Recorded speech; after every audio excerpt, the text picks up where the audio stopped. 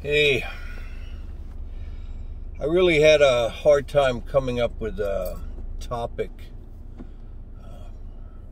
for the next video. Hopefully all of you had a great Yule, had a productive Yule. Let's face it, this past year, 2020, was a Class A shit show for sure. And it looks like we're still biting it off going into this year. So I thought what I'd do is share with you an experience I had over Yule. And I get some pretty good ones, as a rule. Right before Yule, I started thinking about two of my friends that I grew up with. I mean, the three of us from grade school, junior high school, and high school, we were thicker than thieves. We were everywhere. And as life had it, when we graduated from high school, the three of us went our separate ways. And during Yule, I thought, well, it would be great if, I could contact these guys and we can talk about some of the shit we did when we were kids and didn't get caught. And so I started to do that. The first fellow, I found his obituary. And it really struck me. First, it was the shock that he died in 2004. He was only 52 years old. Now, I'm reading the obit, right? He made quite a name for himself in the banking world in the tri-state area up north. He was a real mover and shaker.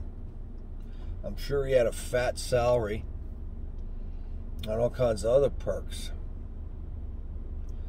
But, I couldn't find anything other than that. He was survived by a niece and a nephew. No kids, no wife. I couldn't find any civic organizations that he might have been involved in where he could give his time and expertise to the public to make things better for the community. I found that to be a shame. Believe it or not, my second friend I found in his obituary, his own obituary. He died when he was 59. I think he died in 2009 or whatnot. I'm first finding this out now, so I was a bit shocked.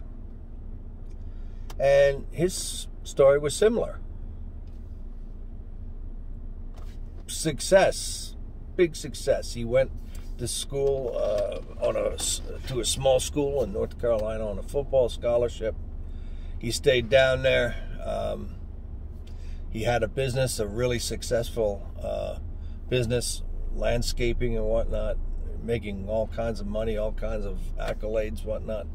But he was survived by a niece. No kids, no wife. I don't see any other civic activity. And I kind of thought, all you had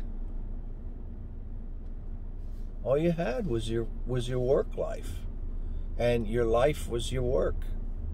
Now, I got to tell you, having your life is precious. But to spend it all on your life, take all of your life's energy and focus it on your work, I don't think that's cool. You should be into your work, without a doubt. And you should be working at something you truly enjoy. Both of these guys were into that. But where was the rest of life for them? Life should be a balanced experience. Where was you were, according from what I was seeing, guys, you weren't married, you had no children. You didn't do anything to give back to the community. It seems that your life was kind of empty because everything went into your work, and it seems that there was no balance there. Now, when you look at the Havamal, I'm not going to quote verses, but when you read the Havamal, you're going to see about this kind of stuff, that this isn't the way life is supposed to be. Life should be balanced. You should have more of just your work.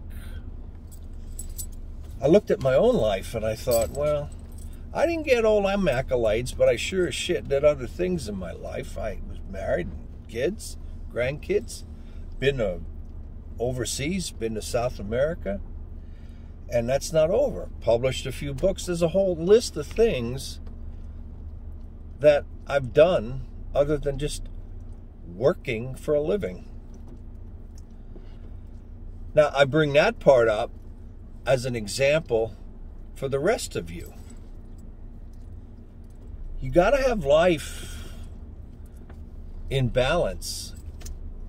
Make sure you do that. This year, look and see your life. See where you can improve it. See where you can spend more time with your family, with your kids, and give back something to the community. Because that's going to help you. It's going to round out your life. Somewhere along the line, somebody even said, we men live longer if we're married. I don't know why, but supposedly we do. Well, look, I about exhausted my time for this, and hopefully I think you all get what I'm saying. Live a balanced life and a good life. Have that family. Have love in your life, not just your goddamn work. Because when you die, you're not going to have somebody putting a monument up for you because you were a hard worker. If you like this video, go ahead and give me a like. Subscribe to my channel for the latest updates. And once again, bis später, taters.